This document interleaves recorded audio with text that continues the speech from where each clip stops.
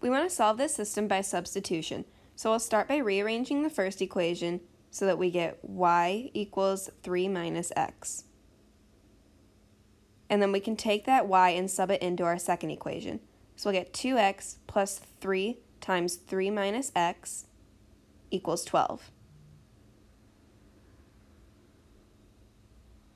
And now when we distribute that 3, we'll get 2x plus 9 minus 3x equals 12. And combining our like terms and subtracting the 9 over gives us negative x equals 3. And then dividing by negative 1, we'll get x equals negative 3. So now we can sub that x back into our first equation and get negative 3 plus y equals 3. When we add the 3 over, we get y equals 6. So our solution to this system is negative 3, 6, which as you can see on the graph is the point where the lines intersect.